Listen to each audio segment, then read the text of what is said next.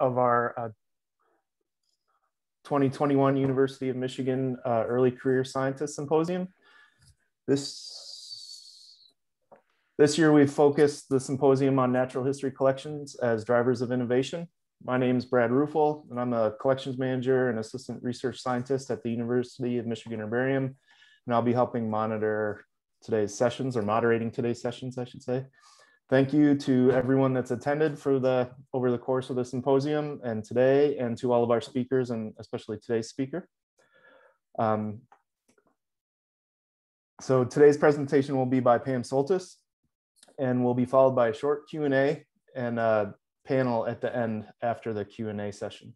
So please submit any questions you have for our speaker and the panel using the Q&A function at the bottom of your screen. Please don't put your questions in the chat. And if needed, please notice the live transcript feature at the bottom of your screen if you need that. Finally, I'd like to make you all aware of a special call for manuscript proposals. 4 of the major ecology journals for the British Ecological Society have announced a call for manuscript proposals for a joint special issue on the contributions and potential of natural history collections to address global change questions.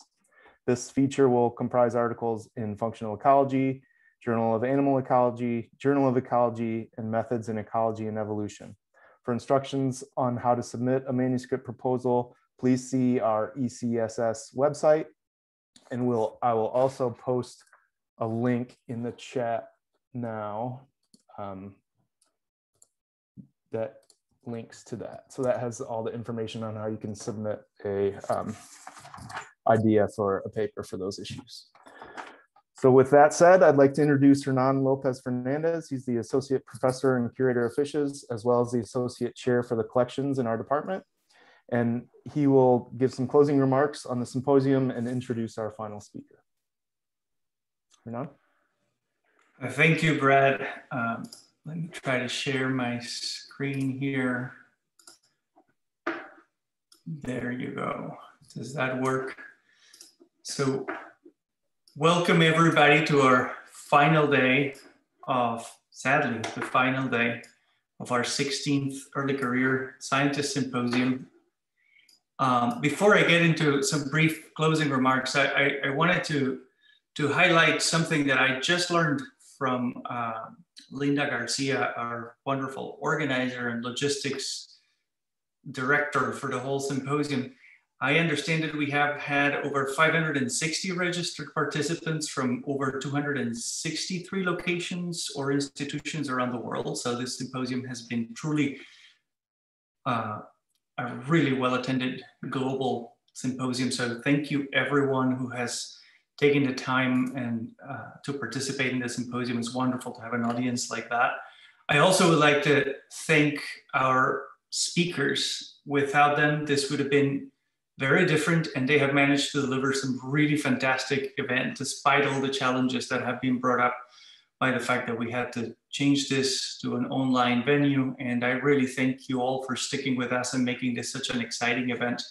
And finally, a tip of the hat also for the organizing committee chaired by Dan Roboski, and along with Brad Ruffel, Cody Thompson, and our graduate students, Teresa Pagan, Taylor West, and Ben Nicholas, as well as Linda Garcia, who has been the powerhouse driving the logistics of the symposium, Gail Kuhnlein, who's done an incredible job at advertising and orchestrating the social media presence, and John Magahan, who created that beautiful artwork that's the face of the symposium.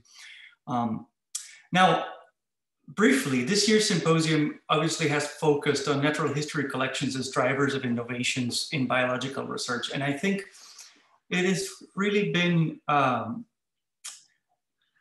occasion to see some wonderful examples of how natural history collections are providing us with a long series of new ways to study biodiversity that I think it's fair to say even a few years back we wouldn't have really imagined. And I think those modern uses of collections are one of the most salient attributes of natural history collections in general. Collectors, curators, collection managers grow collections and curate them for a particular reason when they start with it, but years down the road, those same collections become the subject of very different ways of studying them. And so their utility and their importance for us, for our understanding of biodiversity continues changing. And we have seen that in a really, really remarkably clear way throughout the symposium. And I think in that sense, perhaps the most unifying theme that we have seen emerge through the symposium is this concept of the extended specimen. And of course, I'm a fish biologist, so this was the only opportunity I was going to have to squeeze some fishes into this talks. So I'm just going to make you suffer through it. But the whole idea is that traditionally we tend to think of collections as this vast accumulations of specimens. In the case of wet collections like fishes, we think of these jars. But I think it's becoming increasingly clear that there's much more to collections than the specimens themselves. There's all this added value to those collections that come by virtue of new technology that allows us to look at the very same specimens in different ways, like micro CT scanning and things like that. Our understanding of other aspects of biology that allow us to look at things like functional morphology and functional biology, the emergence of the genomic era and DNA sequencing, but also transcriptomes, microbiomes, any number of other omes that I may not be thinking about, our ability to link ecology, parasites, habitat use, and other attributes of those organisms truly enrich what we can do with collections. And I think this symposium has been a wonderful example of how far that is going and how many new exciting directions that practice is taking. So in some ways, just to paraphrase Rob Goralnik's opening keynote at the beginning, this extended specimens in collections are allowing us to build broader frameworks to understand phenotypic responses. And this is happening in a planet in which those phenotypic responses are constantly being changed due to our own impact on biodiversity. And those phenotypic responses can have a huge effect on our own lives beyond the biology that we can learn from the collections, as we have seen very starkly in this last very strange year of pandemic. Now, in his opening remarks, when we started the symposium, Dan Grabowski pointed out a couple of things that make all of this not necessarily an easy task. On the one hand, we are faced with this sort of paradoxical situation in which we have this, what Dan called an eighth shortfall of our understanding of biodiversity, expanding from Ortle's analyses, who proposed another 7, which is the fact that we need to learn more and more about biodiversity with unprecedented urgency at the same time that we are losing a lot of that biodiversity at an also unprecedented rate. And we also face another paradox, which is the fact that at the same time that we are increasingly becoming consumers of biodiversity data and information, we often do not have the proper infrastructure or support for the very sources of that biodiversity information, which in many cases are directly natural history collections and museums, large and small around the world, and the continued efforts to collect and to continue growing and expanding the data that is present in those collections. So those two things are significant challenges, but nevertheless, I think this symposium has shown us how important it is to overcome those challenges, and that we actually have a pretty strong prospect of succeeding in continuing to support the generation of that data.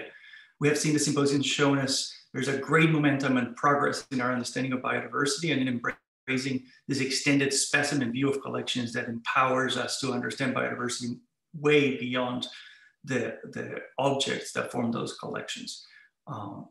Also, these early career scientists that we have been listening to through the symposium serve as an example and an inspiration of how to leverage both the old and the new collections to look at questions we might never have thought of before, and that we really need to answer very urgently. Beyond our academic understanding of ecology and evolution, for which collections are indisputably essential, we also need to understand biodiversity at different levels and at global scales for very practical reasons, to stop the next pandemic, to understand how climate change is affecting biodiversity or to mitigate its impacts, to develop more sustainable ways of living, and to learn how to better coexist with biodiversity and try to reduce this rate of disappearance that is so concerning. So these scientists have been living examples of how collections and their uses evolve and how they can help us in all these challenges. And perhaps more importantly, they're also serving as role models for the new generations of biodiversity researchers that have been attending the symposium and that are studying their work. And hopefully they will make it grow as a new generation of biodiversity scientists with a better understanding of how collections are a fundamental tool in understanding biodiversity and protecting it, frankly. So I think that we should owe them a big thank you for that role model role that they have, and for also the excellent direct advice that they have been providing through the various discussions at the end of their talks throughout the symposium.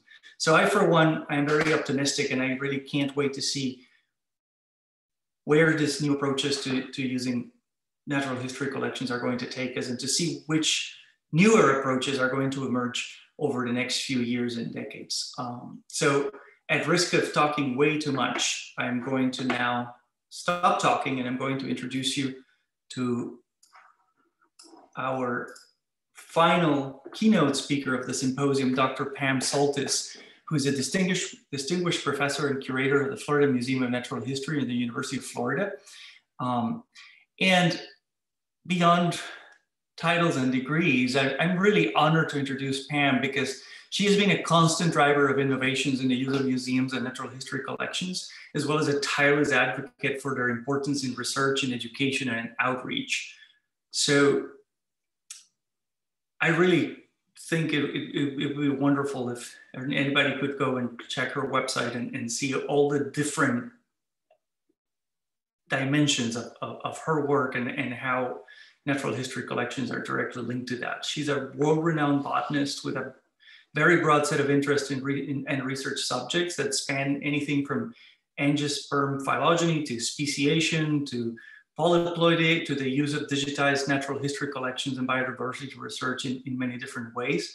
Her team's contributions to angiosperm phylogenetics and the genomics of speciation and diversification are so many that I'm not even going to try to summarize them.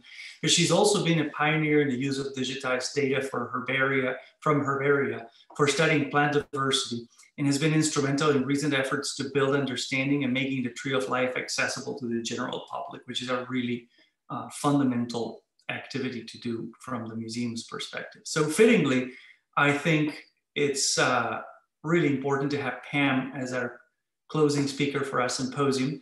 And I'm going to now leave them with her for her presentation of the integrative research using natural history collections and examples from herbaria.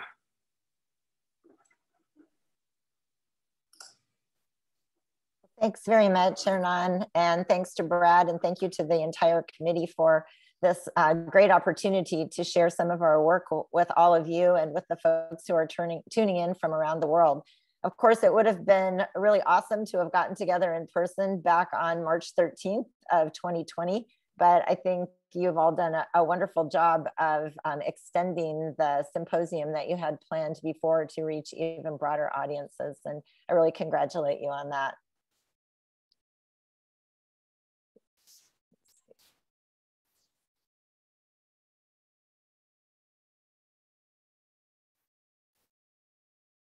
Okay, so, all right. So I think that Hernan did an excellent job of introducing the concept of the extended specimen, which is really something that is at the core of a lot of what I'll be discussing today. Back when iDigBio got started about 10 years ago, one of the things we were initially interested in was considering ways to link natural history collection data to other sorts of data. And little did we know that so many different fields would be making their data available at the same time as the natural history data were becoming available, and that there would be so many opportunities to start linking together these data from these very different resources, really providing the context and the opportunity for the extended specimen concept to be developed and to some extent already starting to be implemented.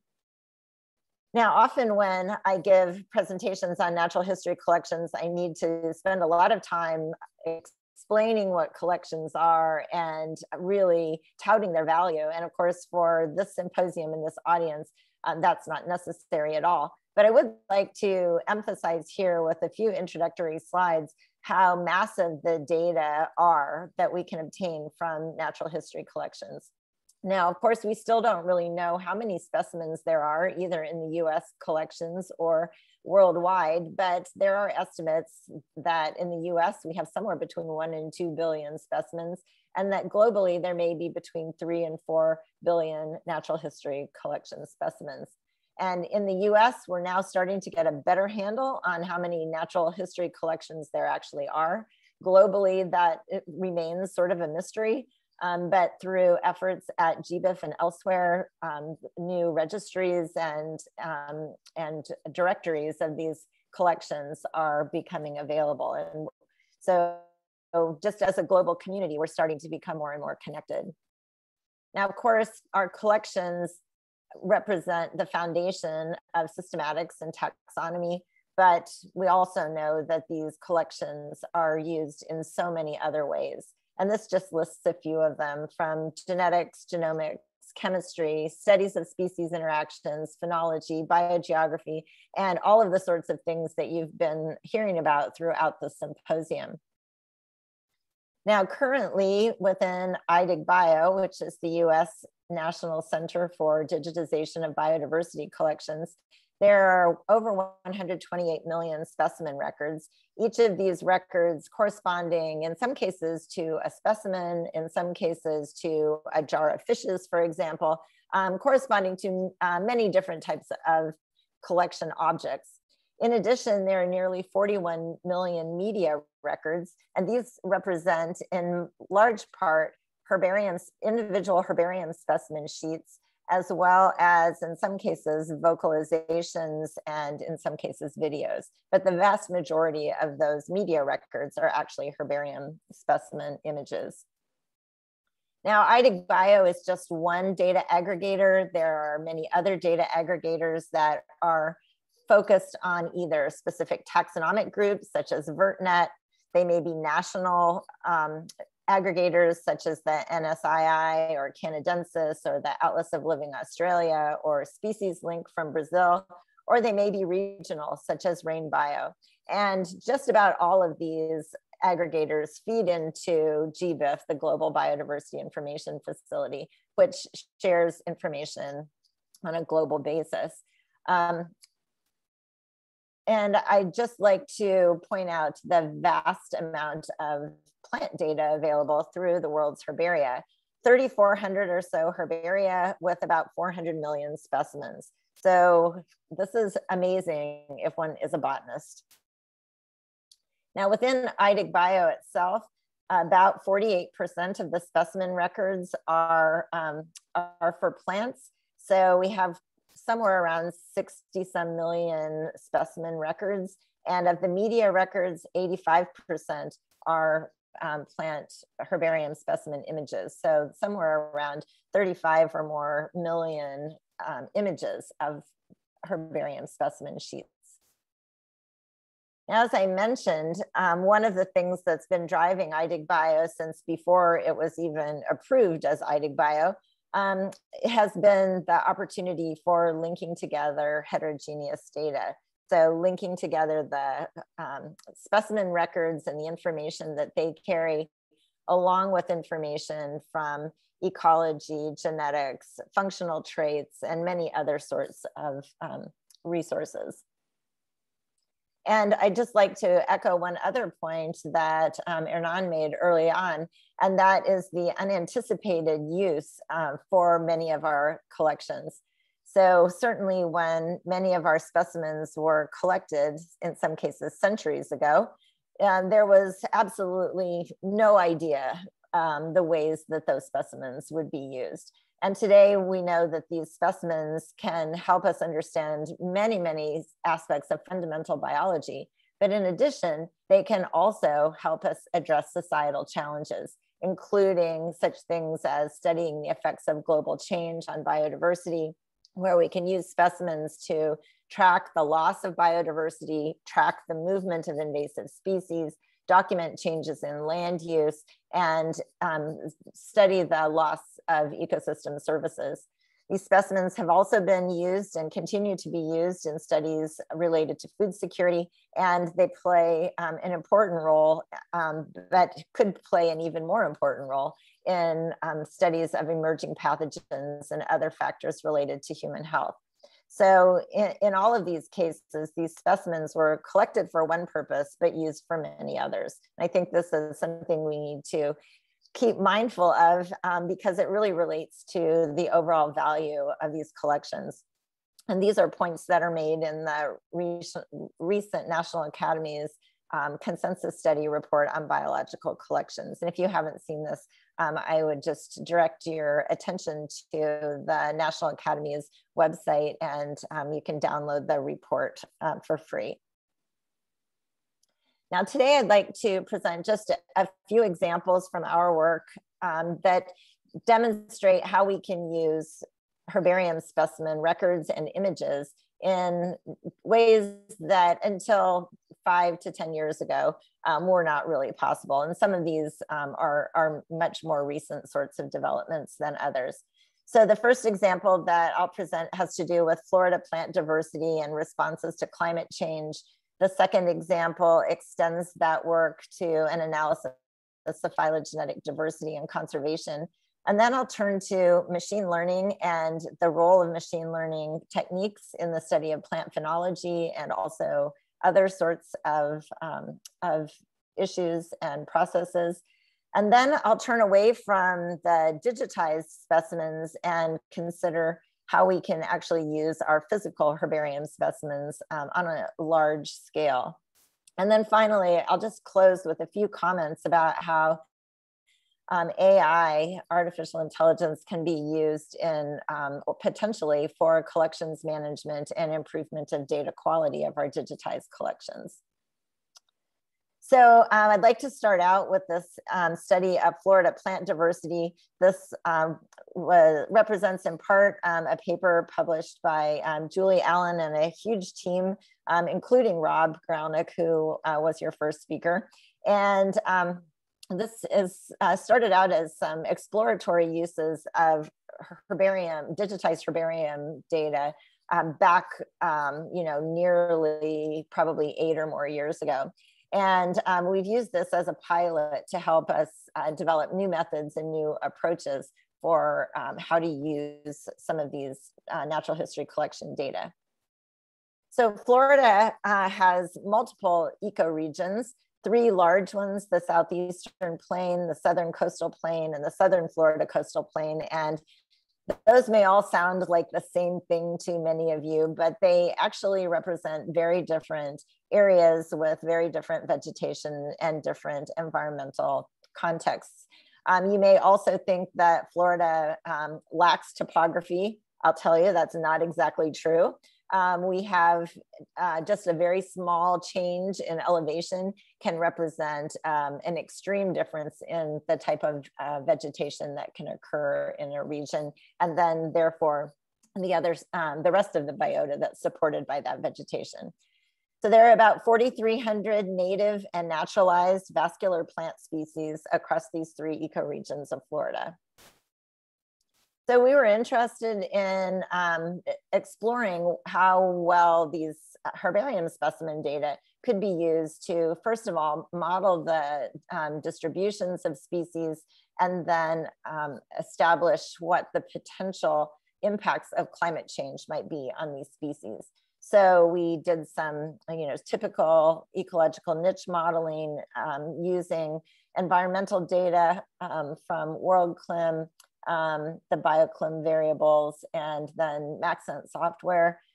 We started out with about 1,500 plant species for which there were enough specimen records. We're actually redoing this, and we will have enough specimen records to do pretty close to all of the species that now occur in Florida. And this initial work was led by Charlotte Germain Aubry, who was a postdoc in the lab at the time. So I'll give you just a few examples of this work from species that represent different outcomes. So the first of these is the flat spike sedge. This is a relative of the grasses.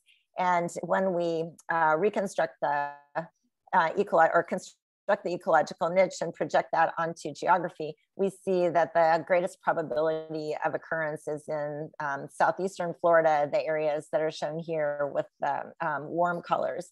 And when we project where those habitat characteristics will be in 2050, we can then plot out where the probability of occurrence would be. And here we see that there are no warm colors, and that suggests that in fact there's a high probability of there not being suitable habitat for this species just in the next 30 or so years. Now, in contrast, we have the situation of the scrub plum. This is a species that is native to the Lake Wales Ridge that runs through central Florida. This is our high elevation backbone of the state. It's extremely hot and dry, and its current distribution you can see there through or projection of its current distribution you can see there in the center. Now, as conditions will get hotter and drier over the next few decades, the possible suitable habitat is likely to expand. And so the probability of occurrence of the scrub plum will be much more, or the probability is much greater than currently. And you can see that through the extended areas of red, orange, and yellow throughout the state. So I think you can see from these two examples that in some cases, species that currently maybe have narrow distributions will perhaps not find any suitable habitat just in the next few decades, whereas others may have much more extensive suitable habitat. The challenge, of course, will be whether or not they will be able to move to those new locations through movement of seed and then establishment in new locations.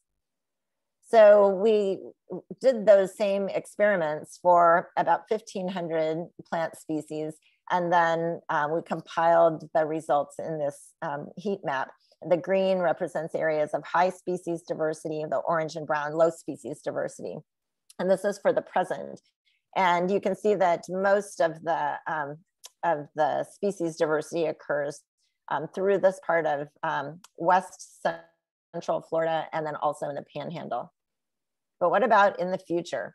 So this map shows a change in projected species diversity.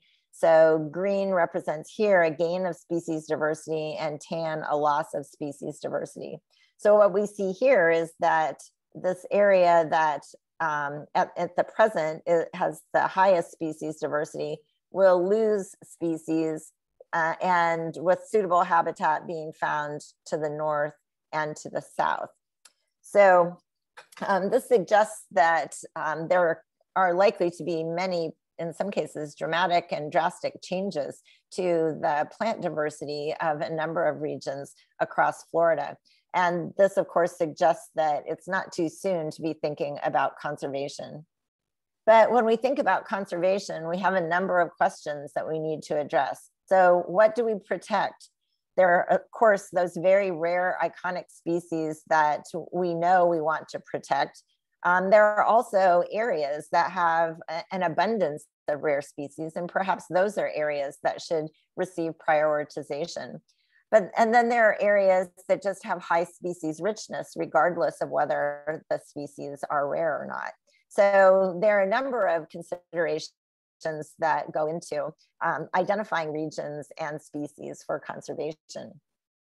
But maybe there are some other things that we can bring to the table. For example, phylogenetic diversity. And here we're interested in how much of the tree of life is present in a specific geographic area. Now, I'm sure many of you are familiar with this concept, but just in case some of our audience is not, we can think of phylogenetic diversity in the following way. So let's say there's an area that has 8 species of oaks in it, and those oaks are different species. Oak specialists all recognize them as different species, but still they're all oaks.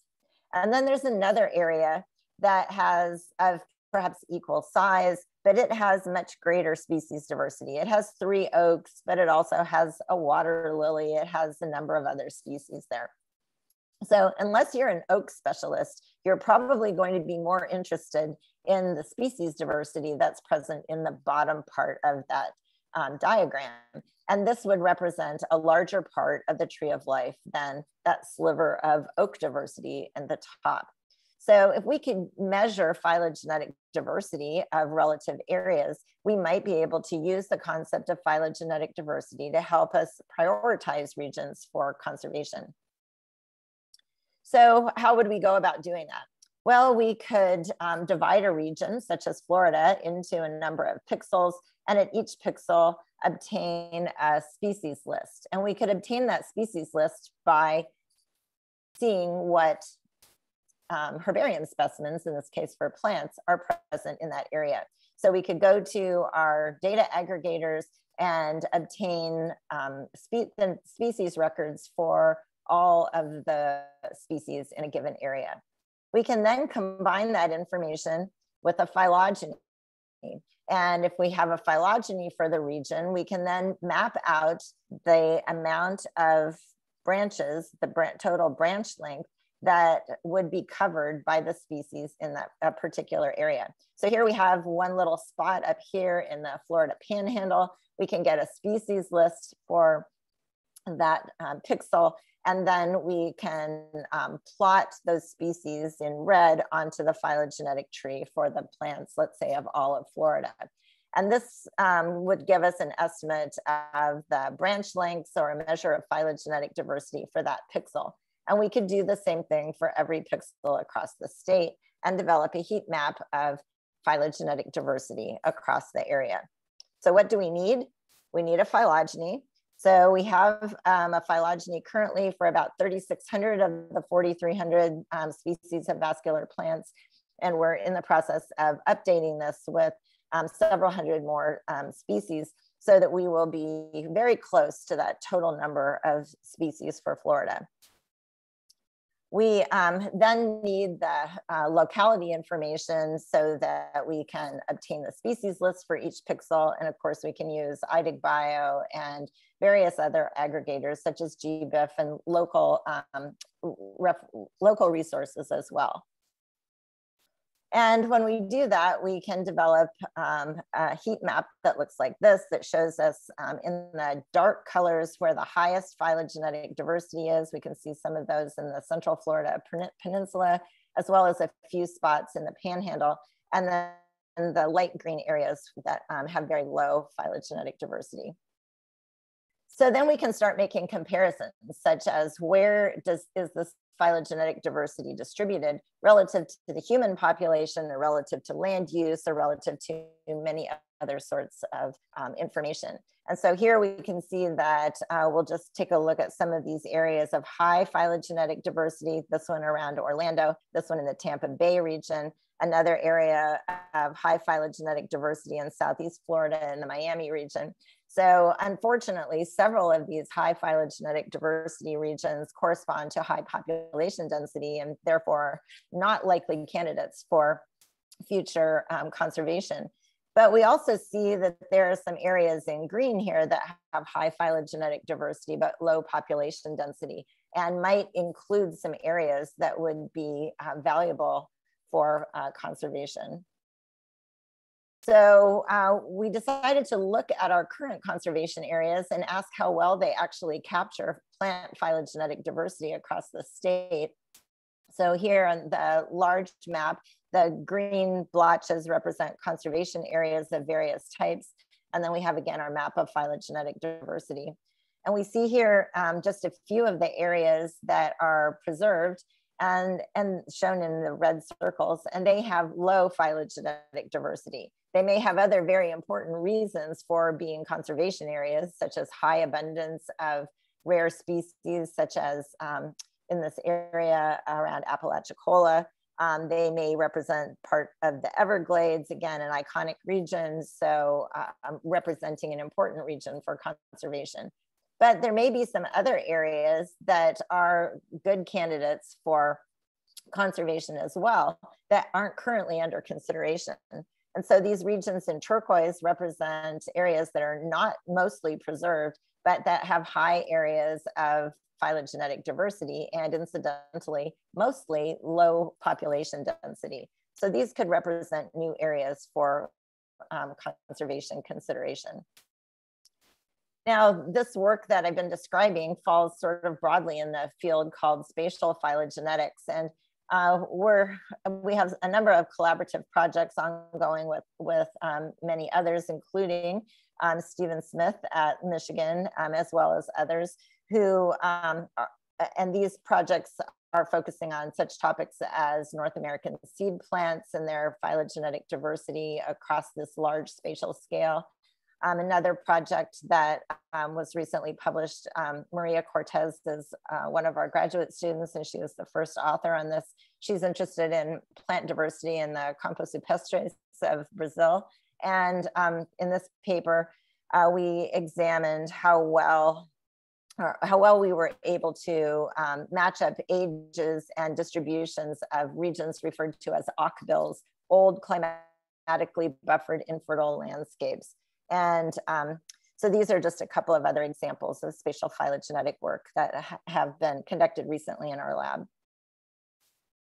So at this point, I'd like to move on to the application of machine learning to studies in plant diversity, focusing mostly on plant phenology, but with a few other examples as well.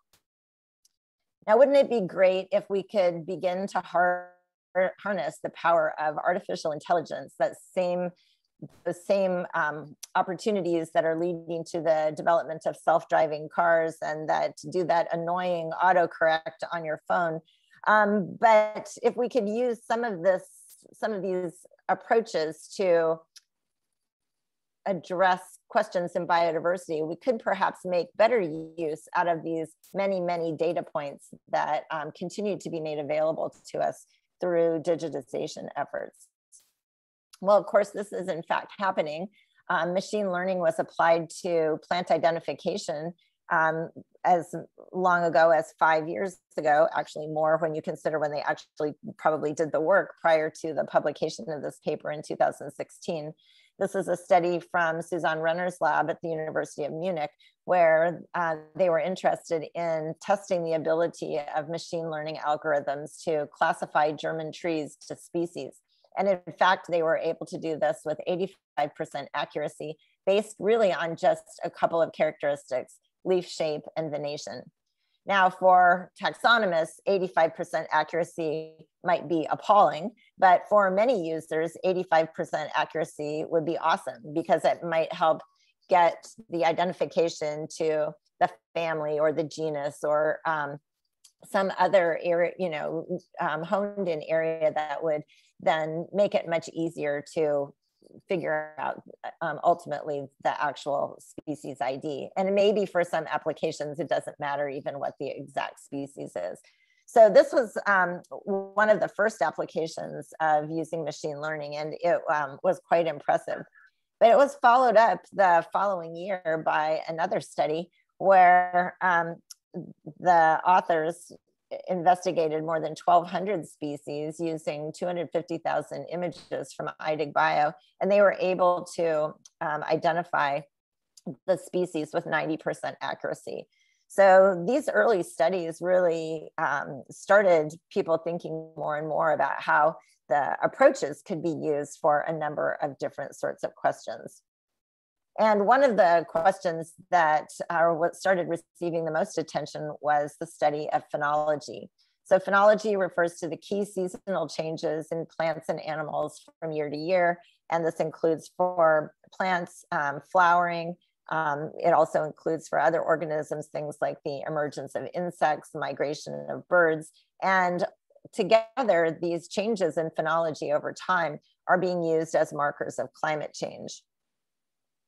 So in plants, we see scoring of bud burst, of flowering and fruiting, and comparisons of those with when those events happened over long periods of time.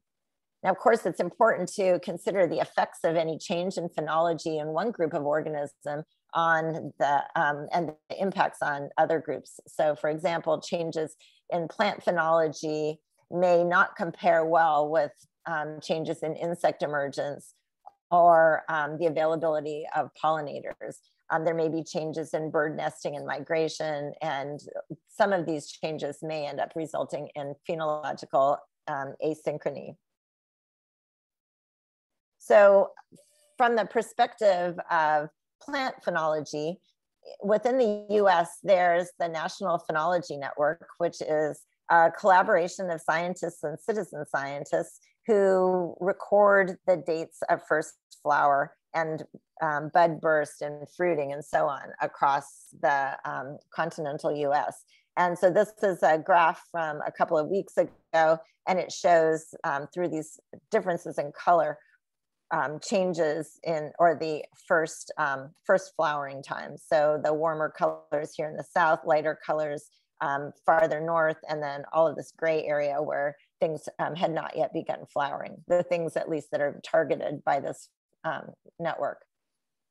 Now, through the data that the National Phenology Network has, it's possible to compare any year with normal in terms of the, in this case, first flower, where in this case, red represents areas that are ahead of the average and blue areas that are behind the average. So this is an impressive resource, and it really helps in terms of monitoring changes in phenology, but it's limited to the last 40 years, and it's limited to a certain set of target species. And in fact, many of those species are those that can be actually identified through satellite imagery as well. So what if it were actually possible to get a much longer view of changes in phenology and for many more species?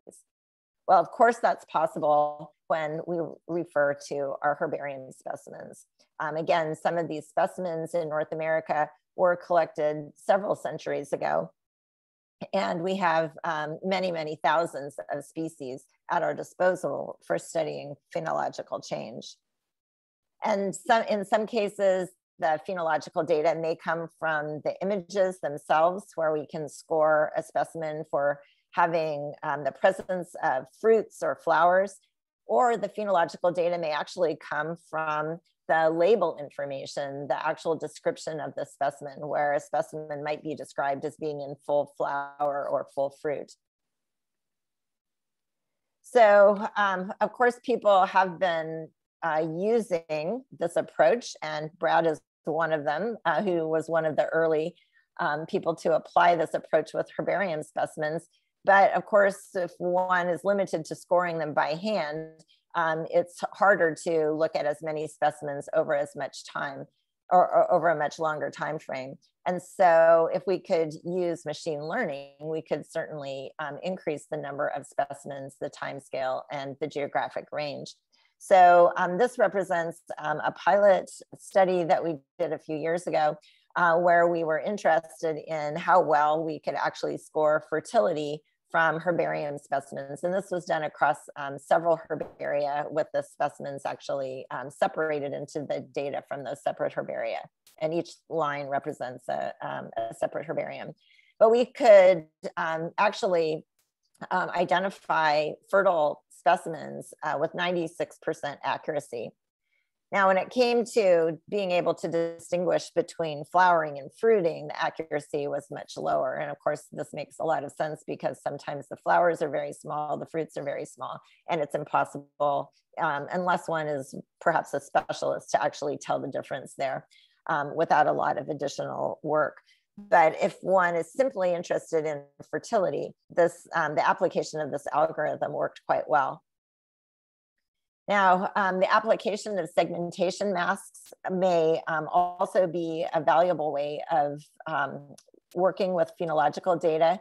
But there are also challenges here. So the figure on the left is a herbarium specimen of a California poppy. Here, each flower is on its own stem, and the flowers are large, so it's very easy to apply the segmentation mask to each individual flower. And this means that it's easier then to train the algorithm and for the algorithm to be successful at scoring other specimens. The figure in the middle is a maple, and this has a lot of specimens or a lot of fruits. Each of those fruits can be mapped or segmented, and this provides opportunities for perhaps looking at fruiting. But a lot of those fruits are overlapping with each other. And so the actual outline, the appearance of each of those segmentation units is perhaps a little bit more difficult. And the flowers are very small and very difficult to segment away from the rest of the specimen. And then on the right, we have an orchid that has, unlike the showy orchids that we may think of in many cases, has very small flowers and very tight clusters, and it's virtually impossible to recognize any individual structure there as something that could receive a segmentation mask. Of course, one possibility would be to mask the entire inflorescence in that case and use that as the measure of fertility. So even though these methods are starting to get better and better, there are still a number of challenges that the plants themselves present. So last summer, a special issue of Applications in Plant Sciences was published, and with the emphasis on machine learning and plant biology. And it's a double special issue, and the first one, the June issue, has all studies that are based on herbarium specimen images. And these were fascinating papers, and I would direct your attention to those papers. But I do want to just highlight a couple of them. The first one of these is from Michigan's own Will Weaver et al. And this reports the development of Leaf Machine, which uses machine learning to automate leaf trait extraction from digitized herbarium specimens. So that looks like a really promising approach for studying leaf morphology and leaf traits, and for scoring traits such as the margins and leaf area, because that all goes directly into a CSV table as these specimens are processed. The second example is one from Alex White, and I'm not sure what he talked about when he was in the symposium, but this is one of those papers. And in this paper, he and his colleagues were interested in being able to develop masks for studying the complex morphology of ferns and their leaves. And this showed a successful application of this approach to studying fern and lycophyte vegetative morphology. And then this one, which I think is fascinating, is a study by Emily Meineke and some of her collaborators on using herbarium specimen images to study patterns of herbivory. And they developed machine learning approaches that could distinguish regions of herbivory from regions of non-herbivory. And this is true for both herbivory that occurred in the interior of the leaf as well as herbivory along the margins. So I think that there's tremendous potential for further application of machine learning approaches to this vast resource we have of herbarium specimen images. Now, the last main example that I'd like to share has to do with actually using the physical herbarium specimens themselves rather than digital representations of parts of those specimens. And in this study, we applied evolutionary biological principles toward the purpose of crop engineering. And the name of the project is actually Phylogenomic Discovery and Engineering of Nitrogen Fixation. And there's more information about this project at nitfix.org. So this is a large collaboration among institutions. Matthias Kirst from our forestry unit at the University of Florida is the lead PI. And he's interested in genetic engineering of poplar trees as a bioenergy crop, with one goal of being reducing the amount of nitrogenous fertilizer that is used to grow these trees. Now, this is a goal that a lot of scientists in agriculture are interested in as well, because so much of agriculture depends on nitrogenous fertilizer. Nitrogenous fertilizer is extremely expensive to produce, both in terms of dollars, but also in terms of the cost to the environment, because it produces a large, it has a large carbon footprint. In addition, that fertilizer, once applied to an agricultural area, ends up having impacts far beyond the agricultural area in terms of its runoff patterns. And so for many reasons, it would be wonderful to be able to reduce that nitrogenous fertilizer, as we also need to improve and increase food production. So through this study, we are interested in understanding more about the symbiosis between plants and the nitrogen fixing bacteria that inhabit root nodules of many of these species. And you can see these root nodules here in the center figure. So there are three main parts to this project. The first is discovering the genetic toolkit of these nodular symbioses.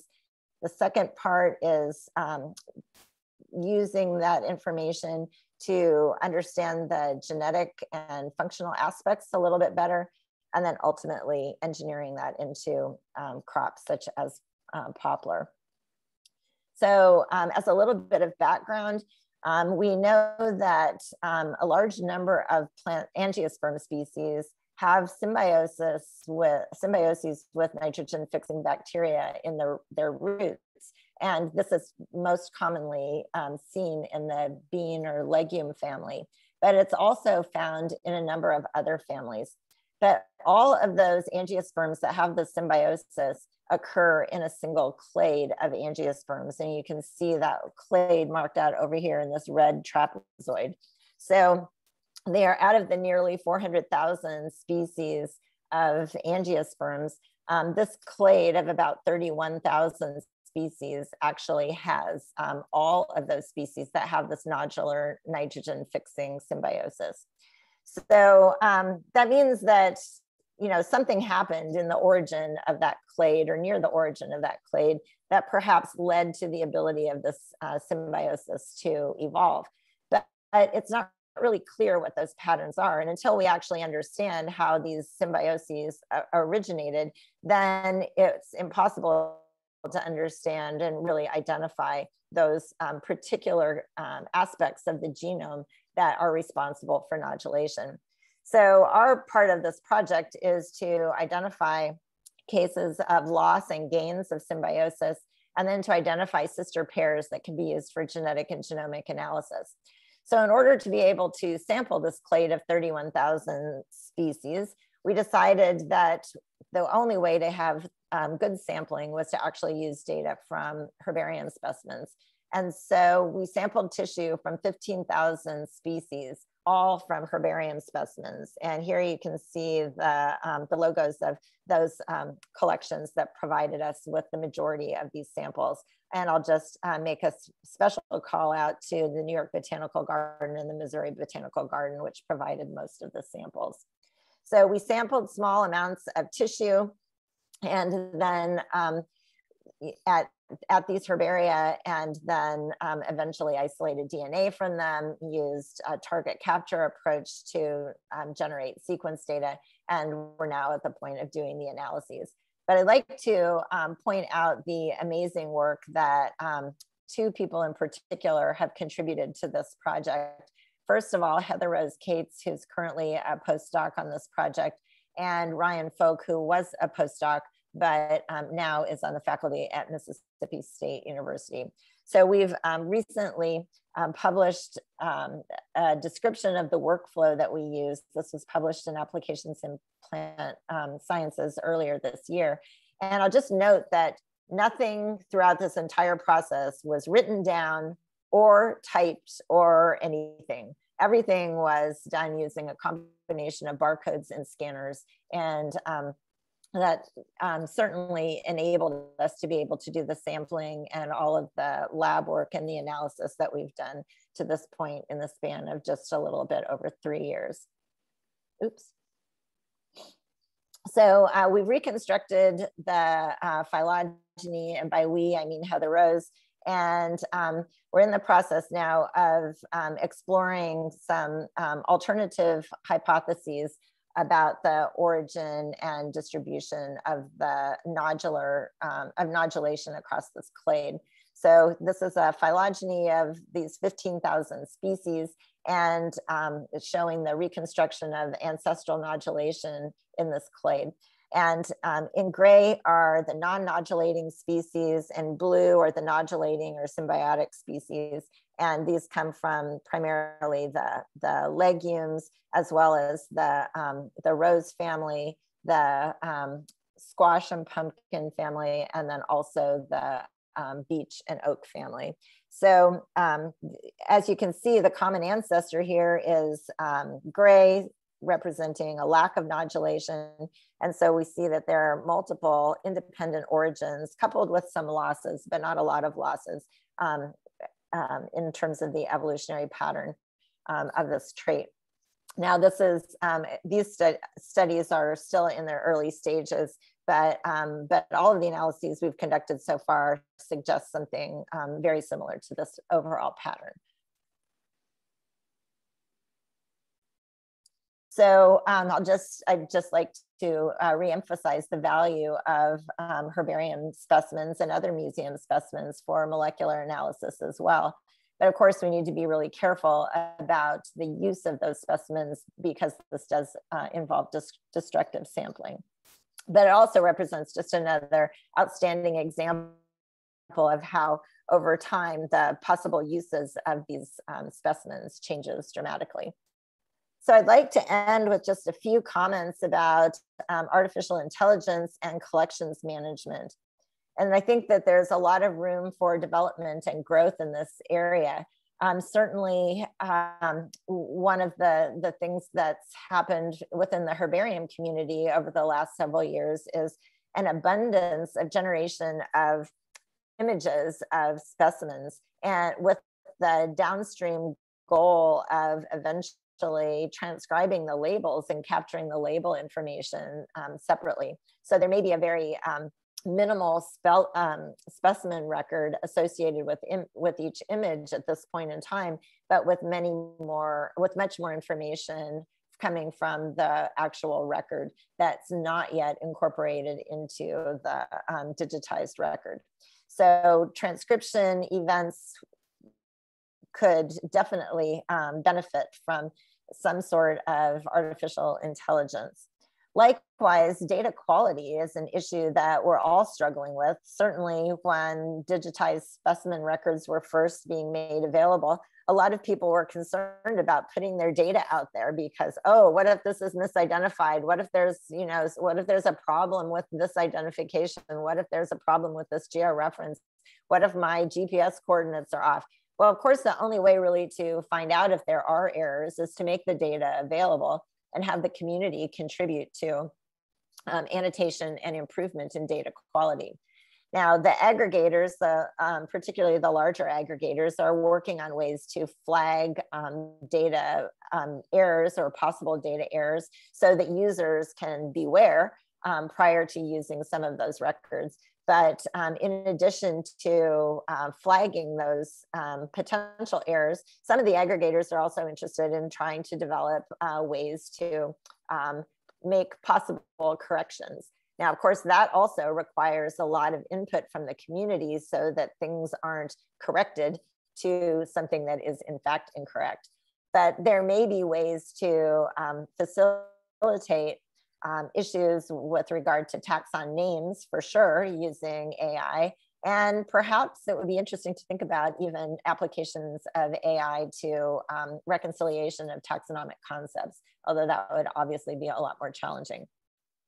Certainly issues with regard to georeferencing could potentially be addressed using AI to help test for locations or standardized by collector or perhaps date. So by using combinations of locations, collector, and date, is it possible that that specimen actually, came from that location, given where that collector was collecting at that point in time? So there are ways to, again, improve data quality by doing some of these sorts of deep inferences from the information that is in fact available with the record. Now, other areas that really need attention these days are how best to cite the use of particular specimens and how do we make proper attribution. So when someone like myself and my colleagues, when we use these specimen records that we've downloaded from, that are coming from herbaria from all around the world, how do we give credit back to those herbaria so that those herbaria can tell their those herbarium directors can tell their supervisors that in fact their specimens are valuable and are being used? So how do we make that attribution at the level of the collection, perhaps to the level of the collector, and in other sorts of ways? So perhaps application of some AI methods could contribute to development of those appropriate citation and attribution methods.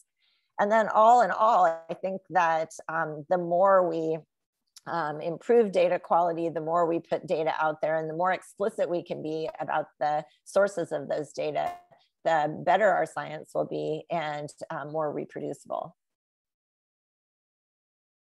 So again, I'd just like to come back to this point about the unanticipated uses of our natural history collections and the extreme value that they represent for us today, despite the fact that many of them are hundreds of years old, and also that these are important sources of very valuable biodiversity data for the future.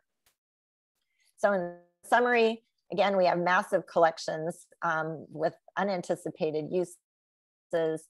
There's an enormous utility of the plant collections that are available both online and as physical specimens. We can use the data to study response to climate change. We can estimate phylogenetic diversity and build that into our conservation plans. Machine learning has great potential across a number of different applications. And these include things like phenology, but also identification, various sorts of functional traits measured from leaves and so on. And the specimens can provide us with material for phylogenomic analyses to test all sorts of hypotheses about plant evolution. And then finally, I think there are some great potential opportunities for AI to contribute to collections management and data quality. And all of this work that I described today was done in collaboration with some large and wonderful teams, and it certainly reflects the work of these great groups of colleagues. And with that, I will be happy to take some questions. Thanks. Thank you very much, Pam. I'd just like to remind everyone, if you have questions for Pam, to please post them in the Q&A rather than the chat. And while we wait for folks to post their questions, I've got one that we can start off with. So machine learning sort of strikes me in a similar way to next generation sequencing, where it's this whole new burgeoning field where, even current PhD students, like I was a current PhD student at the time NextGen came out, and it was like, oh, here's this whole thing that seems great, but oh man, I got to learn everything about it. So machine learning and AI seems similar, where it seems really, really promising, but people may not know anything about it. So for new students coming up or professionals in the field that think that sounds really promising, where do they start? What should they do to sort of start taking advantage of this, in your opinion? Yeah, thanks. Thanks, Brad. Yeah, actually, so my approach to just about everything is if something sounds interesting and I don't understand it, I find a collaborator. So one of the best things I think any of us can do as biologists is to, work with specialists in other areas. So a lot of computer scientists are developing AI methods, but they're looking for a question. and they, they don't have biology background, but they understand that there can be some really great opportunities. So, so I said that kind of as a joke, but also I think very sincerely, it's important to develop these sorts of partnerships because, our field is highly diverse. We can't, any of us, actually be an expert on absolutely everything. So, the best science is done by teams, I think, where we have people bringing different expertise. Well, and that said, by having collaborators who are experts in various sorts of AI, this means that it gives us the opportunity where we can actually start to learn more about it too. So, and then, then you can actually develop some real collaboration where the computer scientists can start thinking, may have some interesting ideas about application to biology, and where we can be thinking about, oh, I wonder if this little thing got tweaked this way, what that would bring to it. And certainly there are a lot of biologists who are doing great work without computer scientists. I was just speaking from my own inadequacies, that's the sort of the approach that I need to take. So.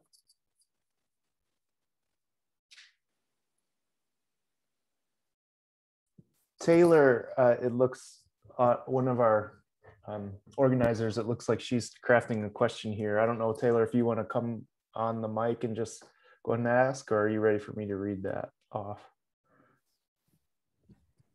Hi, Pam. Yeah, sure, I can ask it. Can you guys hear me okay, though? Yeah, great. Okay, great. So it seems like machine learning currently is applied mainly to two-dimensional scan data, and I was wondering how long you thought before we may have the ability to use AI and machine learning to generate segmentations of three-dimensional structures, for example, bones of vertebrate skulls or internal organs? Yeah, that's a great question.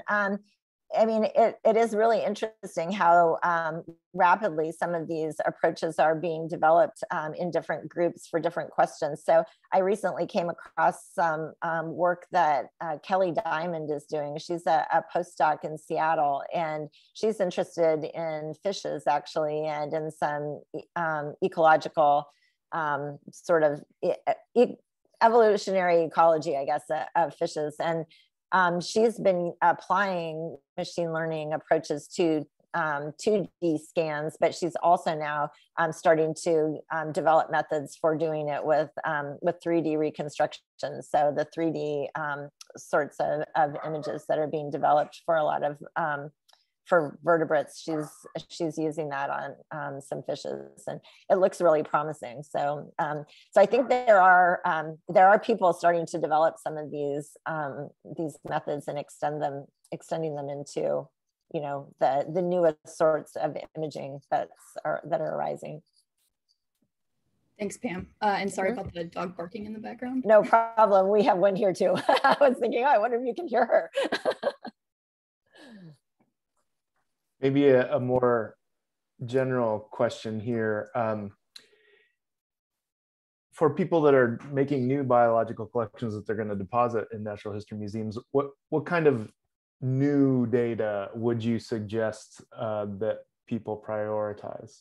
Yeah, that's a really good question. That's actually something that we considered in that committee for the National Academy's report. And so there's a section in there about generating new collections. And I'll just preface my answer to what your question actually was with another comment though first, and that is that, not only do we need to be making new types of collections from new regions of new organisms and so on, we actually also need to be recollecting things that have been collected before. Because if all of our records for a certain region or a certain group of taxa go back to 1900 and we have nothing now, well, how do we possibly look at what the effects of climate change are if we don't actually have some more recent data points? So this seems like a really obvious thing to think about, but so many institutions, probably in large part because of diminishing resources, are not interested in collecting more of things that they already have, but it's exactly those sorts of collections that are needed for some of these applications with regard to global change. So to actually answer your real question, there are a lot of I think there are a lot of ways that we can modernize our collection approach. Of course, it means it's going to take more time. It's going to take more, the collections themselves will take more space. The whole operation will be much more intense. But it also means that we are likely to have a lot more information into the future. So in addition to sampling that voucher specimen, there should be tissues that are collected, and whatever that means for whatever group of organisms. For plants, it's generally pretty easy. You put some leaves in silica, right? But you might also be interested in getting material that would be useful for expression level changes in the future. So you might want to collect some tissue that you can use for transcriptome analysis in the future. And then you might want something having to do with the rhizosphere, so that you have soil where you can examine the microbiome of the surrounding soil. You might also want to collect leaves for metabolomic analysis, and also other samples that could be used for looking at leaf endophytes or something like that. And so even from a plant where you might not think of there being as many tissues, there are a lot of pieces that go into making up that extended specimen that are not referred to right at the beginning of our session. And then of course, if you're working with vertebrates or maybe other animals where you can have different organs and tissues and all of that, you'd want to preserve all of those things also in such a way that if there are parasites, then those could be eventually sampled as well.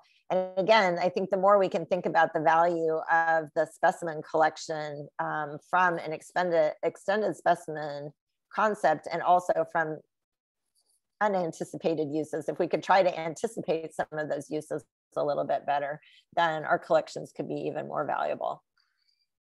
But that actually means that you might need to have a whole team of people collecting everything. And we actually did some sampling like this for a different type of project. It was sort of an evolutionary ecology project, but everywhere we went, we had ecologists and systematists and some microbial people, and we ended up sampling along all of these different lines. And so we ended up with these massive collections, and you'd be lucky if you could get some relatively small number of things collected in a day, but the amount of information that we potentially have will be much greater than what we could have done in a normal collecting trip. So that's interesting you say that. So to build off that, would you think that there's one approach that would be collect as many species of this group that you want at a superficial level, or much fewer but much more information? So it seems like that's such a big conflict to think about and make that decision. And this is where, so I think this is maybe where where the science needs to help drive the collection. So actually, that's another point that we made in that report, is that there needs to be support from the science, from the research projects to support the collections themselves. And so as people are writing their grant proposals to do some sort of work that involves collecting, and I'm going to put my specimens in in my local collection, well, there need to be resources that accompany that. Particularly if one is interested in, getting all of these pieces that represent the extended specimen, because that becomes incredibly expensive, obviously, for the collection housing all of those pieces.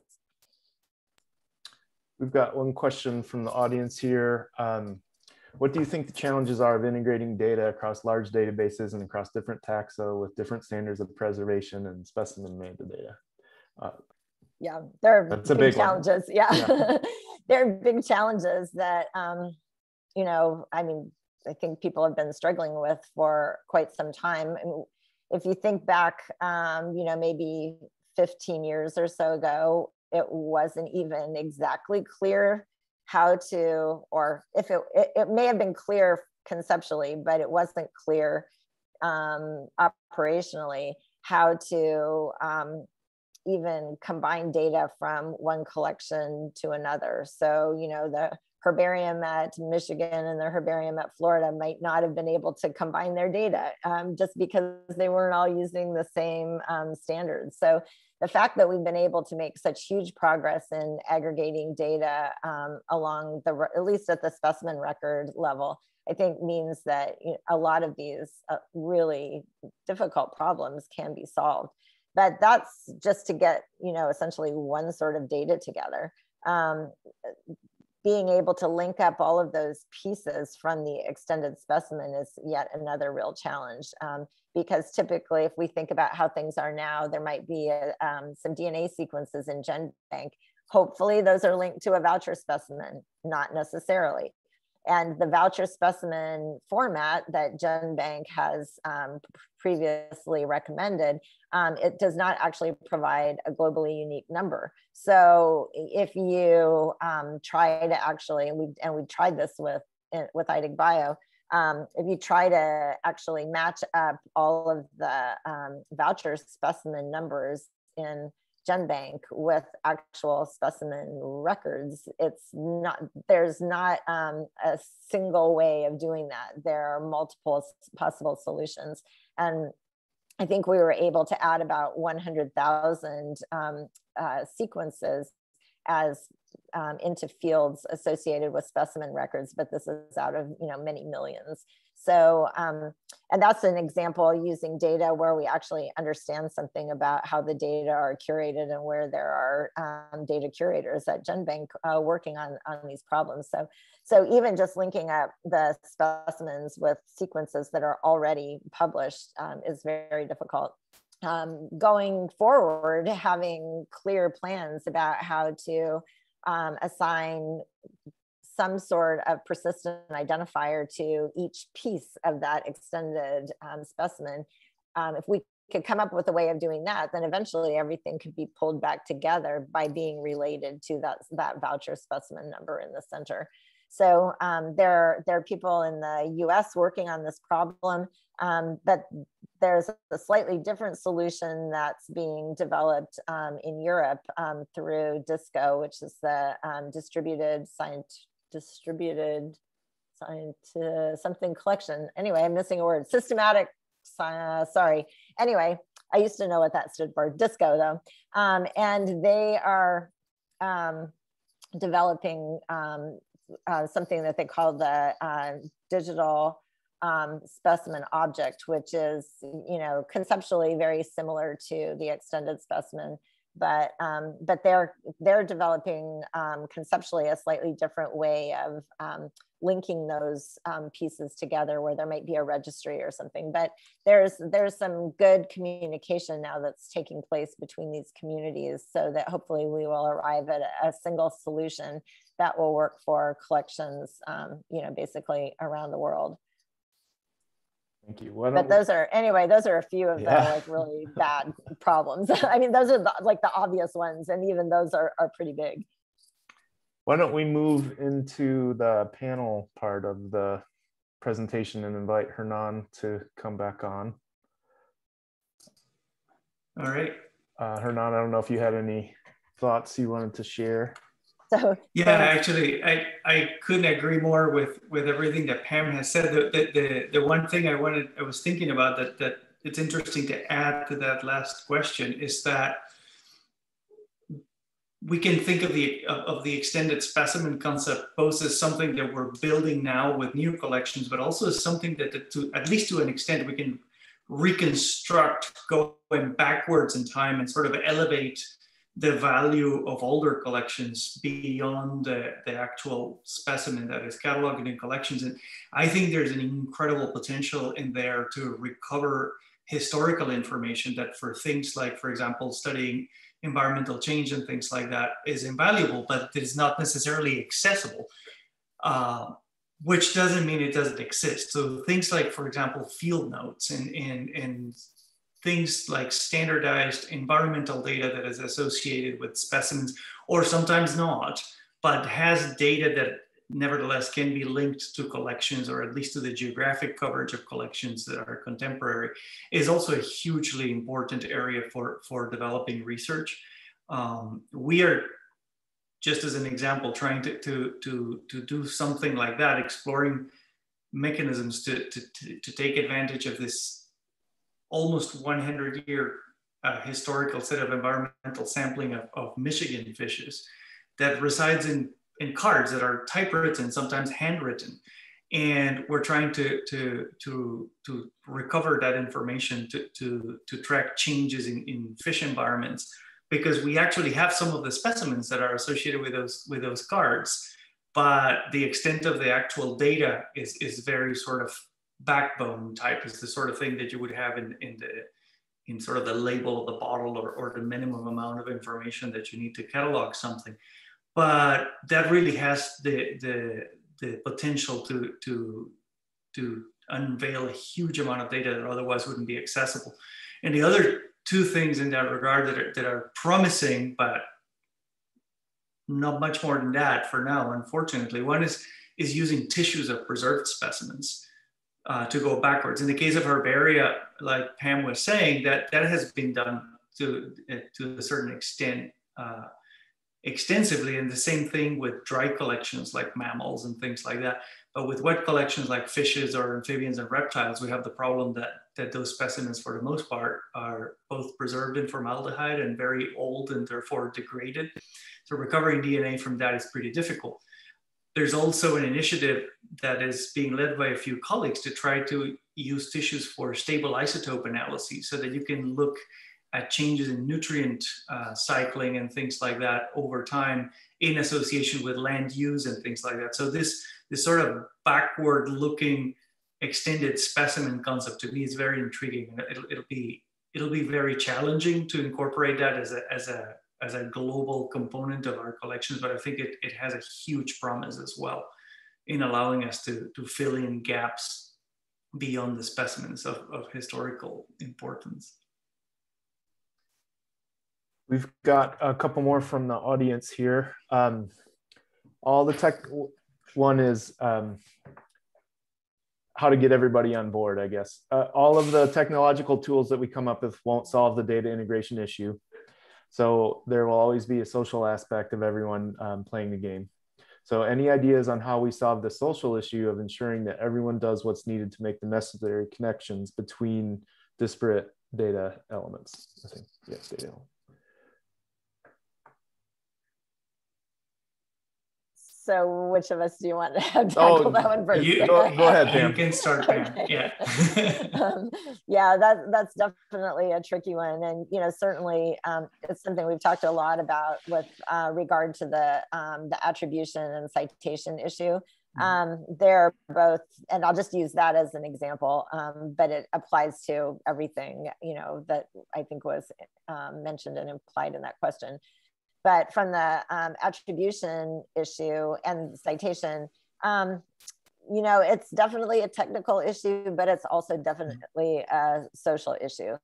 But how do we solve social issues? So we can solve social issues with carrots and with sticks. And, some really, I think, hard problems maybe require a bit of each. So I think the more we understand, and in this case, I'm saying we as the data users, maybe the more data users understand the importance of providing appropriate attribution for the specimen records that were used, then the more likely they will be they'll want to do it. And the fact that it's not very efficient to do that now would mean that there would be more people crying for development of the tools.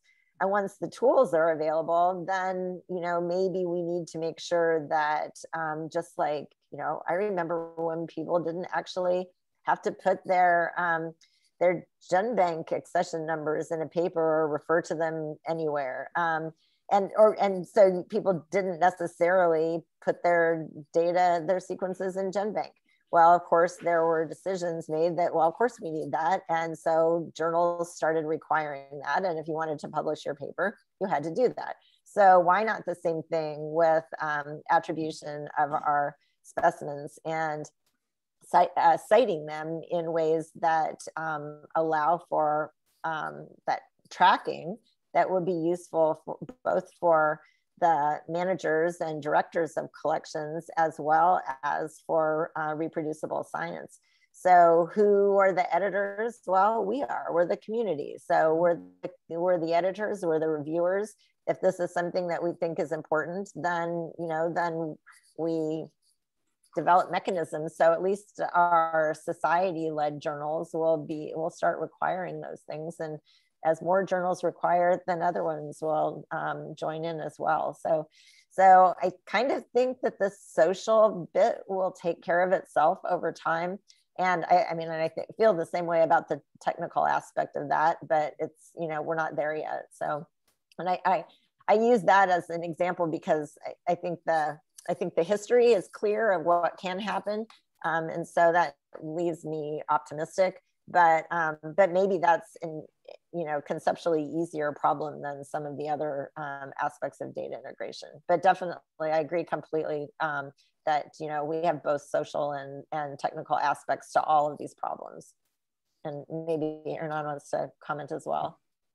No, I agree completely. My only thought, and I don't know if this is actually going to be the case, but is I wonder if as the sort of informatics structure of that allows this integration of extended specimens continues to evolve, it will also become easier to provide that attribution because it could be built into the very systems that we use to recover and integrated data. So I think there's a lot to be done in that direction, and I think Pam is absolutely right. It ultimately, it's up to us to make sure that it happens because we are in a position to make it happen in many different ways.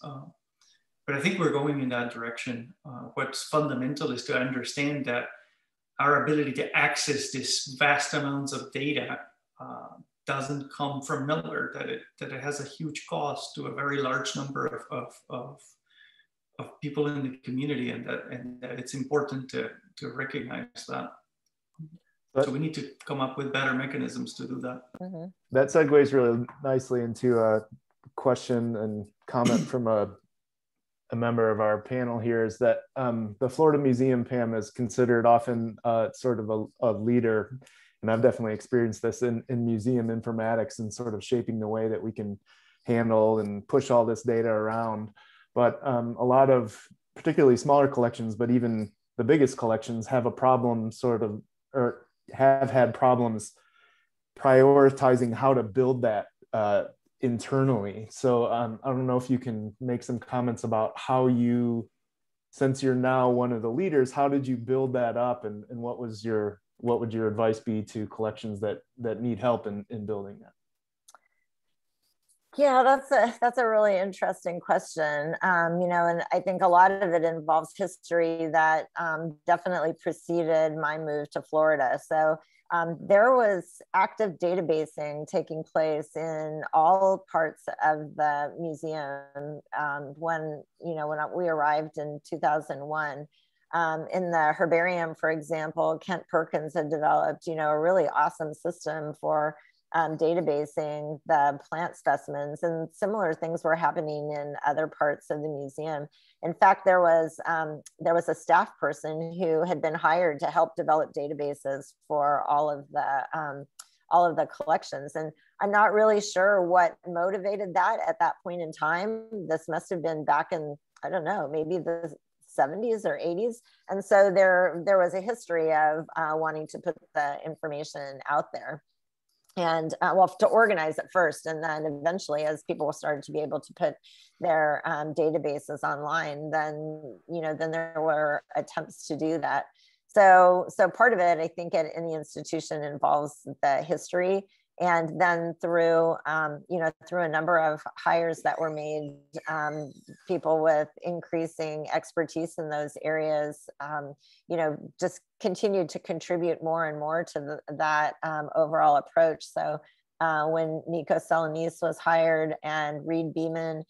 They both contributed so much conceptually to the development of thinking about databasing things beyond the scope of one's individual collection, but linking all of our collections together in the museum, as well as linking out to other collections, elsewhere in the country and in the world. And then that ultimately led to our hiring Rob Graunik, and he's revolutionized what the individual collections have been able to do in terms of just thinking about how they manage their data, and from that to how we use the data. So yeah, so I mean it's definitely been a multi-decade investment in in the area, and partly and how it started I really don't know. It's an interesting question. So I mean, I think one of the things that I think has been really beneficial is the development of community that emerges around being able to share your data, and whether it's community with your colleagues who are working in different taxonomic groups, but who are facing the same sorts of issues, or whether it's community on a much broader scale. I think it argues for the need for those sorts of technologically oriented positions to help tie us together. So it's kind of an interesting thing, I think, where I think we can be better as a community if we have that help from technology holding us together.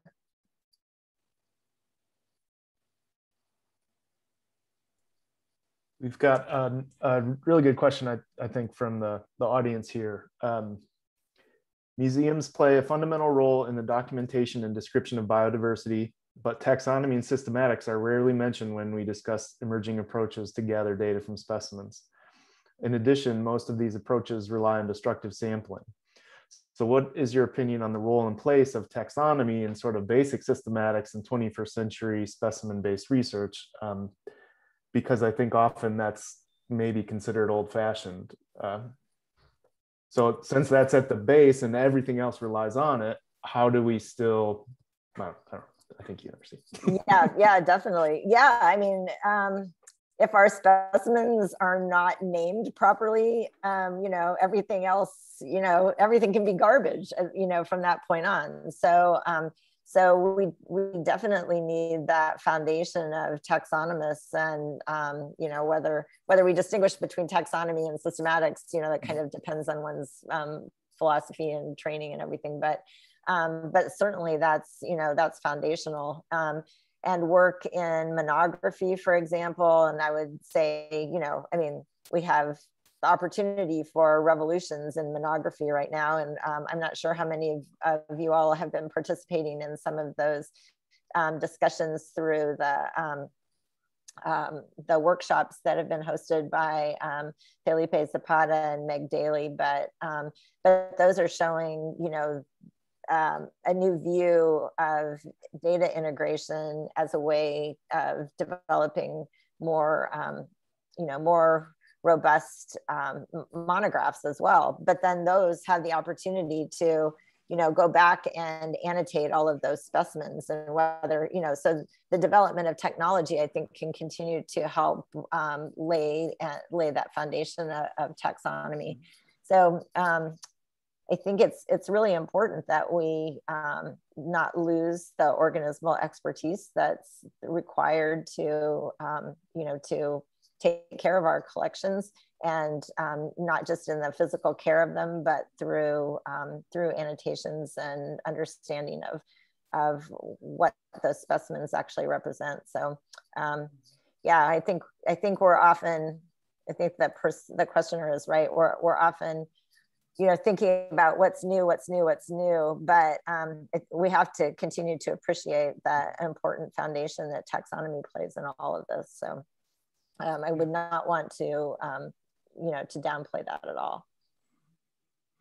Yeah, if I can add, I think one fundamental thing to keep in mind is that our knowledge and understanding of biodiversity is both very uneven and very incomplete.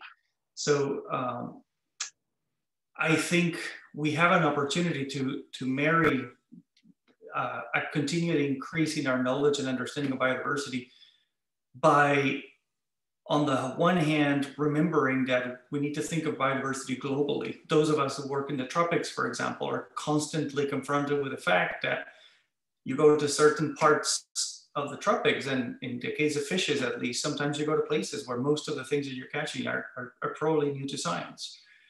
So we're losing a lot of information just by virtue of the fact that we don't know what's where in places like that. But at the same time, I like to think of modern sort of biodiversity discovery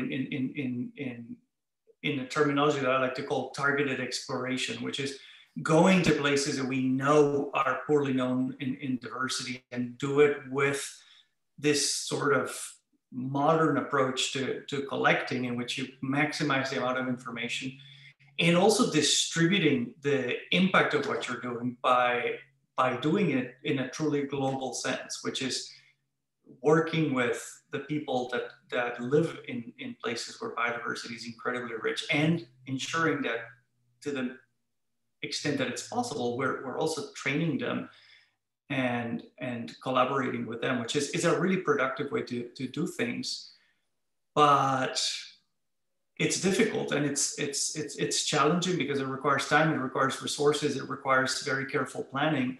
And sometimes all of those things are in very short supply. So it's very important when we can do those things to do it in the way that is most productive. But it's also fundamental just in terms of what we need to do with biodiversity. For example, I was watching Pam's analysis of phylogenetic diversity across Florida, and I was thinking all along, like, there is no way we could do that pretty much anywhere in South America, for example, which is where I work the most, because we just don't have the data. We don't know what is there. So I personally do a lot of taxonomy, very old-fashioned, never cited kind of taxonomy, because otherwise we don't even know what units we need to be studying, let alone be able to do fancy phylogenies or understand what they're telling us about evolutionary processes, or use them for prioritizing conservation and things like that. So it's really important to bring up this knowledge of biodiversity from a global perspective, with a very clear understanding that taxonomy is front and center to all of these things that we do. We can do a lot of things because we already know the taxonomy of some things, but we are missing the opportunity to do a lot of other things that are very important and very urgent in some cases, because we don't even know where biodiversity is or how to actually identify it. So it's absolutely essential to keep doing basic taxonomic, systematic, and field exploration work all over the planet. Mm-hmm.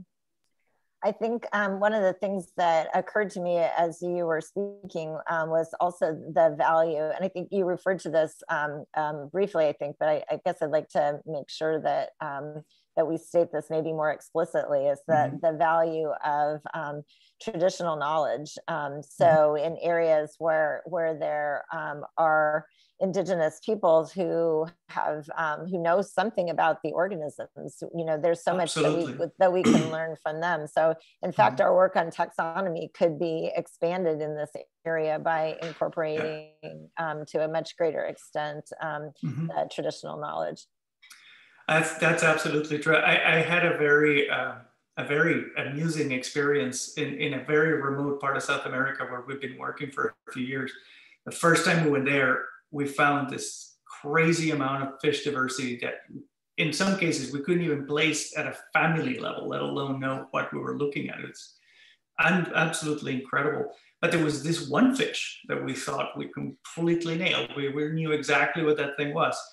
And one of our guides was from one of the communities locally, and she was hook and line fishing these fishes for food. She wasn't collecting for us or anything. And at one point I looked at the bucket and said, "Oh, you have that thing." And she looked at me confused and it's like, "No, there's two things there." I mean, what do you mean?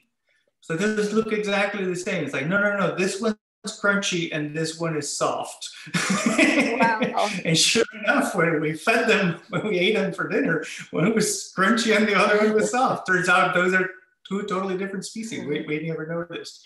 Wow.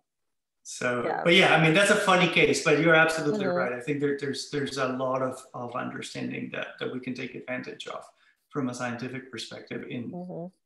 in the local communities of wherever we work. Mhm. Got another question here from Rich Rabler. An aspect that he sees as a data provider, he's a collection manager at the University of Michigan Herbarium as well, in case some of you don't know him, that there's a gap between how our data is being used by people that use it off of these data aggregators and what the providers are supplying. So do you have any thoughts on how we can bridge the gap between, you know, maybe meeting the needs of the users a little bit better, or understanding what they actually want from us? Mm-hmm. Yeah, thanks. And hi, Rich. Glad to have the question. Thank you. Yeah, that's a really good question. And it gets back to this whole issue of communication.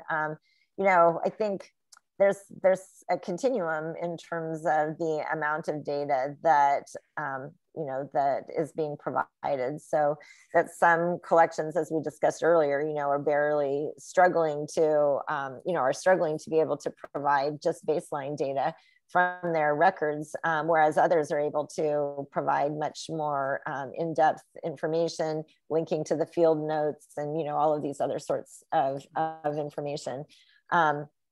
Ideally, you know, I think, you know, researchers in certain fields may be able, I mean, maybe they're getting most of what they need, but ideally there should be some conversation, you know, between the providers and the users.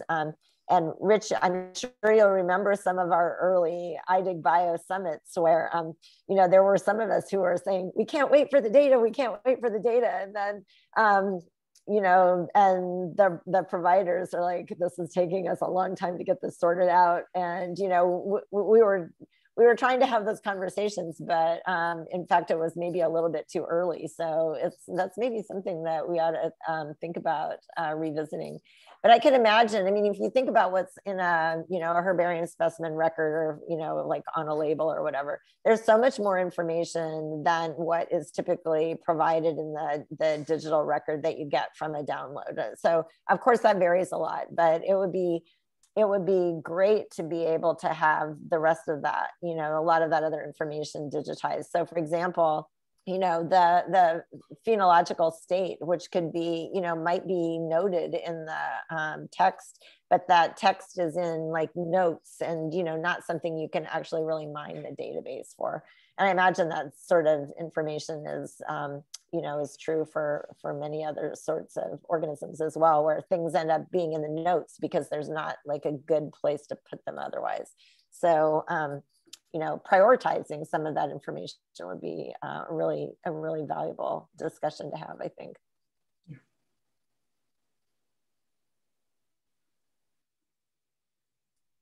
Maybe one in general for our early career scientists that may be watching this and wanting to incorporate specimens a little bit more in their research. So what advice would you give to graduate students or you know, people that are going to become graduate students who are interested in incorporating collections into their research?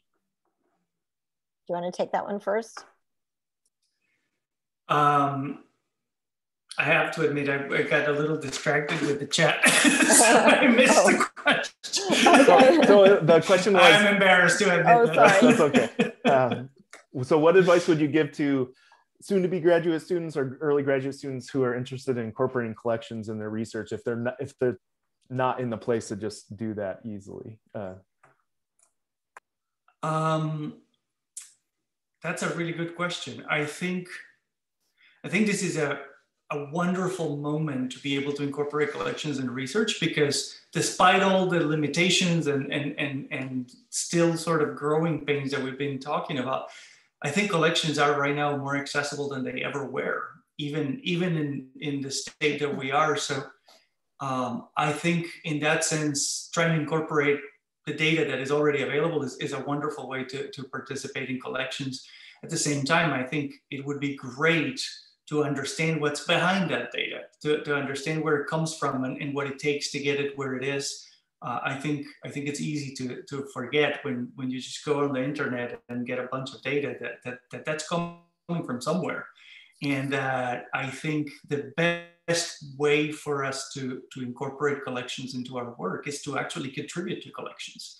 From collecting itself to understanding what goes into curating and maintaining collections, to actually maybe even creating collections. One of the things that I think is really valuable is to grow the number of collections. And there are many places where we don't have collections that would be absolutely phenomenal to do it. So it's not a simple or necessarily easy thing to do, but it would be incredibly valuable.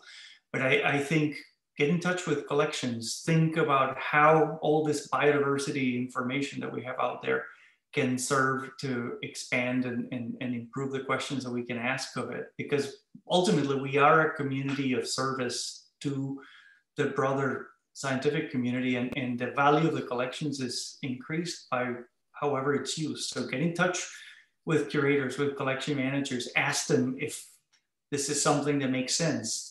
Ask us, why don't we have this kind of information? And maybe we can figure out a way to get it, and be aware that collections are out there, and support us, support them, and contribute in whatever way you can. It sounds a little cheesy, I think, but I honestly think that's a good way to start. Yeah, I agree. I think, getting involved in, if possible, if you're at an institution with a collection, right. then that's a great way to get started. I guess another thing that you might want to think about is the fact that there are a number of workshops and things that are offered through professional society meetings at various conferences and so on. And, we typically do, sort of niche modeling, phylogenetic diversity sort of workshop at our annual botany meeting. And we, in person, we would cap it at like 50 or so. We tried it online last year, and there were like 160 people who signed up. And thank heaven that not quite everybody attended, because there weren't enough of us to actually help everybody. But there are definitely online options as well as in-person options that will be returning at some point. And those can be good ways to, just kind of jump in. And there are some tutorials and things online too. So yeah, I mean, I think one of the things that's happened during this past year is that training programs that had been developed to be in person have been migrating into online tutorials. And whether they're all available yet or not is another question, but they ought to be in the near future. Mm-hmm. So there may be some ways for, self-teaching of application of some of these methods as well. Yeah. Well, yeah, I was gonna go ahead, Jeremy. No, go ahead. I was just gonna add a little bit. Pam made me think of something when she said, if you are at an institution that has a collection, volunteer at the collection, or see if there's a work study or some other way to participate, because the one thing that is never enough in collections are hands to do the things that we've been talking about through this symposium. And any kind of work that one can do at the collection is help. It's also a phenomenal way to learn about biodiversity. You can read all you want about the diversity of a place, but it's a very different thing to have a specimen in your hands and actually learn how to identify and why it's called what it's called and what it looks like. So. That might be a good place to stop, unless we're getting close to the top of the hour here. Is there any other sort of closing remarks, or should we wrap it up here? I'd just like to say thanks again to all of the organizers and our moderators. This has been just really a great experience for me. I really enjoyed having this conversation, and congratulations for putting together a whole series of talks on collections and how they're being used. So thanks for including me. Likewise, thank you very much for helping us. Yeah, thank you, Pam, and thanks to everybody for attending and for accepting to speak at the symposium. It's been an incredible fun to have everybody together. So thank you very much on behalf of our museum and of everyone here in Michigan.